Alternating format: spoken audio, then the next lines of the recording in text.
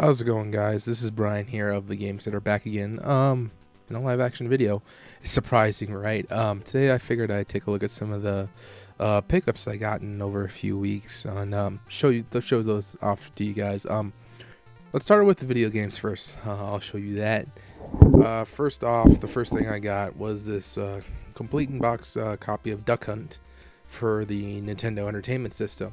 And I picked this up because I don't really see black box games that much in full complete in box at all. The only black box game I think I really have in or I had before this was Ice Climbers, but the box was in terrible shape. But it's still great to have it. It is complete with everything. I'm not sure how complete it is though, so that's kind of hard to tell because I don't really know the inserts and stuff that were in black box games. I know most people consider complete in box is the manual, which is right here, and cartridge with slipcase. So we got the original Nintendo slipcase, and we got a pretty good in shape copy of Duck Hunt, so that's great. It's weird. I never really looked through the manuals of like a lot of black box games, and it's like seeing a lot of these illustrations like this, like connecting your NES zapper to the TV is kind of cool. Seeing that.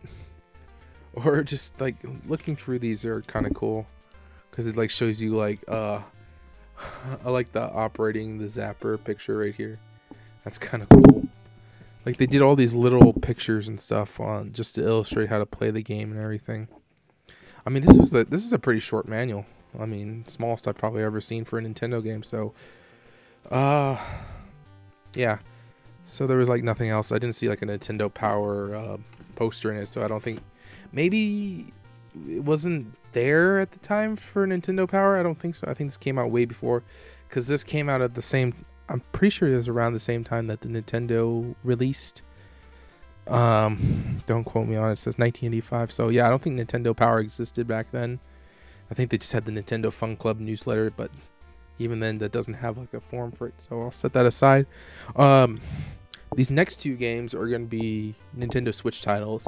Okay, I'll just go out and say this one is Wonder Boy and the Dragon's Trap, published by Nicholas. I actually bought the digital copy of this when it was released way back when, but I figured I'd pick this up because I like the box art, and Nicholas always puts like a lot of awesome freebies in this, like they always put like an instruction manual, but there's also other stuff in here that's pretty cool. For example, they got this little awesome little cell phone charm right here of your character when he or she's cursed. As I said, instruction booklet. These things are like really, really cool. I love like the little art and everything that they put in it. Look at that. Look at this stuff. Look at like how awesome this stuff looks right here. Like you don't get this a lot. Like I wish more companies would do manuals and everything. Oh, look at that too. Just noticed that on the back right there. And the final thing they give you with this is a little soundtrack CD. I'll take it out of the paper so you can see it. It's like a little selection of the soundtrack that you can get, and it's about the size of a GameCube disc. It's a little mini disc, so that's kind of cool. But I think the best thing about this entire packaging is the cartridge. I don't know if you could see that if the camera is not focused up, but that looks like a old school Mega Drive cartridge with the way it looks. Oh, and I figured I'd show you this as well. On the inside, there's like a alternative art right there. It shows you right there. It has like in a retro style. And I didn't notice this until now, but on the outside art, it has the checkerboard pattern, just like how the Mega Drive games were. So that's kind of cool. I'll put everything back into here. This is just really cool. I love all these little stuff. I need to get there's two more Nicholas games that I'm missing, and I don't want to get the ones without the instruction booklets and the extras, and that's It'll Do and Tiny Barbarians DX. I've tried to contact Nicholas to see if I can get those games, but they haven't responded back to me at all. They don't have to respond. I don't care. Next game, as I said, I had two Switch games. Next game is Bayonetta 2, which includes a full download of Bayonetta on the Switch. And this is pretty cool. I love, I've been playing through the original Bayonetta right now on my Switch, and the game is so smooth. And I've never played like a beat 'em up hack and slash type game like this where the game was so smooth. Water. I don't care if I show you this because it's already redeemed anyways, but I'll block it just in case. Here's the inside cover, as the original Bayonetta cover, as it originally was in North America. Everybody loves the other cover for some reason for Europe and Japan, but I don't know. I like the Bayonetta cover for North America. It seems like it's a lot better, in my opinion. I'm excited to get into Bayonetta 2. Still haven't finished Bayonetta yet, so gotta get through that story, then I'll jump right into Bayonetta 2. Finally, for the games, it's 2 more items actually. Second to last, today I picked up, I ordered, there was like a deal going on at Walmart on their site, and a lot of 3DS games were like $20, and so I'm like, cool, I'll pick it up and I'll do like a ship to store thing. It was like $1.34 for tax and everything, and I'm like, oh, cool, free ship to store and just $1.34, so I only paid like $21.34 for this, and that is the Metroid Samus Returns special edition set that we got here in North America. This thing is cool. I've played Metroid 2 before. I just never really had the chance to finish it. I'm of course referring to the original Game Boy one. I never finished it. It's just so hard to. It's just such a weird game. It's so hard to beat for me. There's a lot of things that come with it. A couple things that come with this. Of course, you got the game of course, and you got this soundtrack right here. It's a Samus Archives sound selection, and it has like a bunch of songs from the Metroids, from the history of Metroid, of course, including Other M, to the much dismay of everybody else, it seems.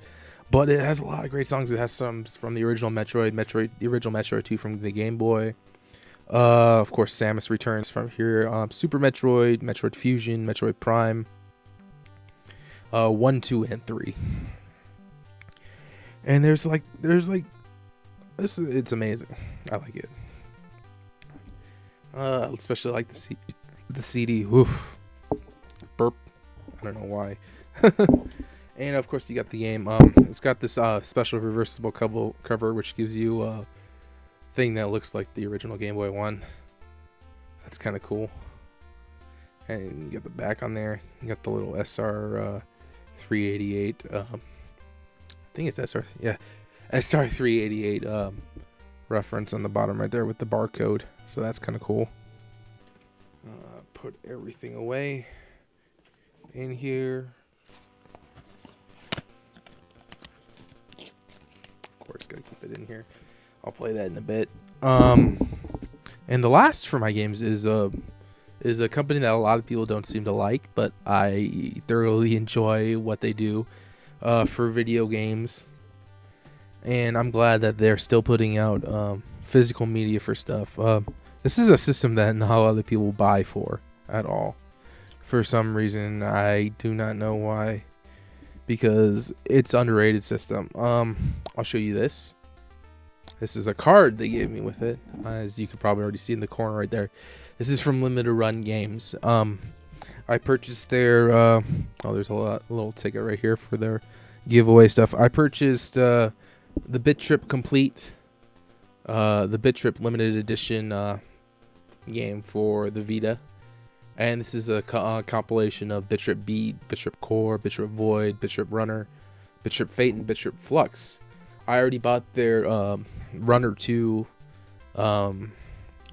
copy, physical release that they did for the Vita. So I figured I'd pick up the Bit Trip, the complete Bit Trip compilation right here.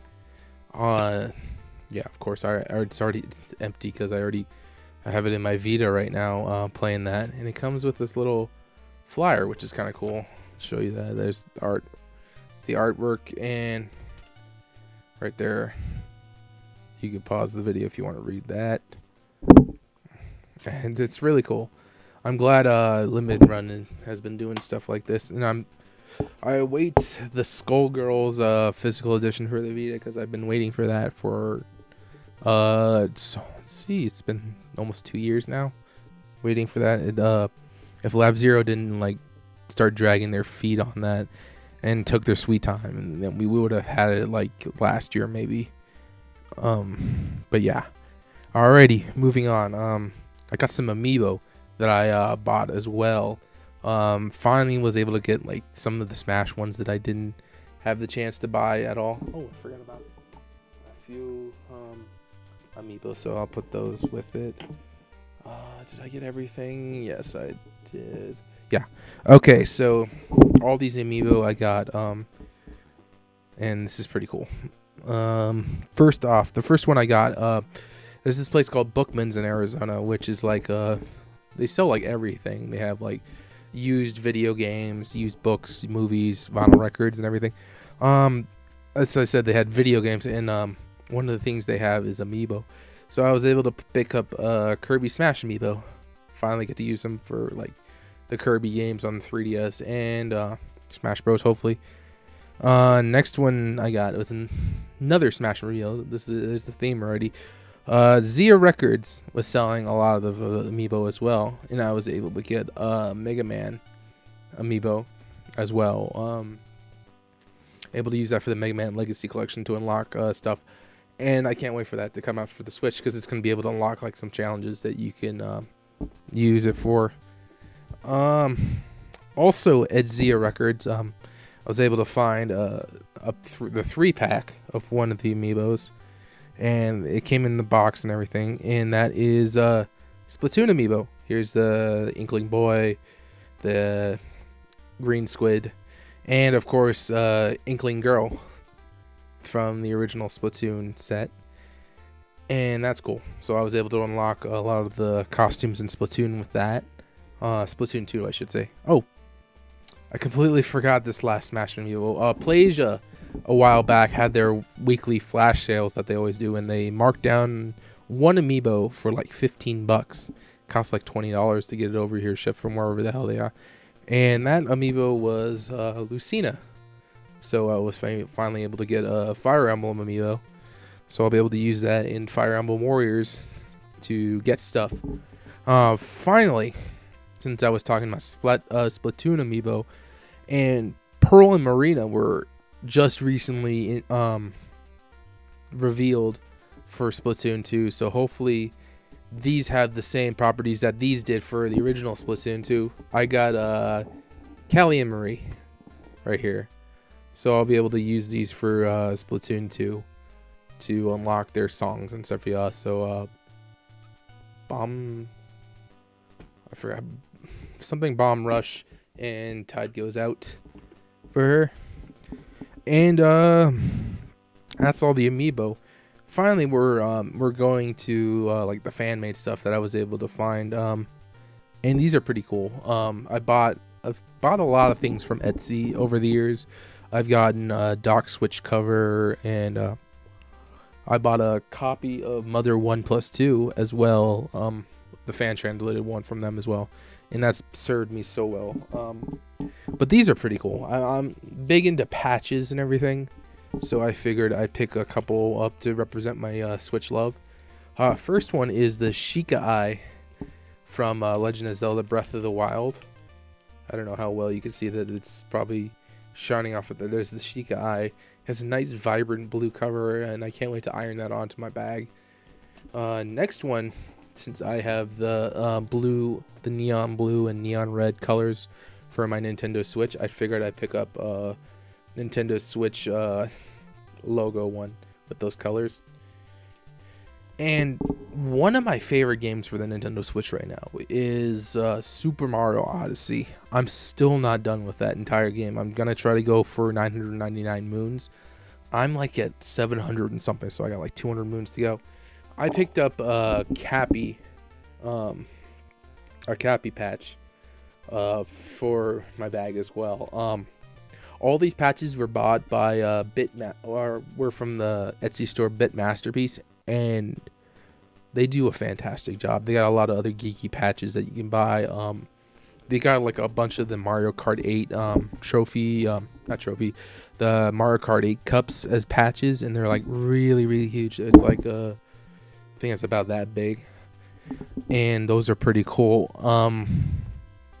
And I guess that is everything that I picked up throughout the entire few weeks so far that's video game related. I hope you guys enjoyed the video. If you do, post your pickups through past week or so. I'd love to hear what you guys pick up during your hunt for game collecting and everything. Thank you so much for watching. Take care, guys, and I hope you have a wonderful night. Have a good night.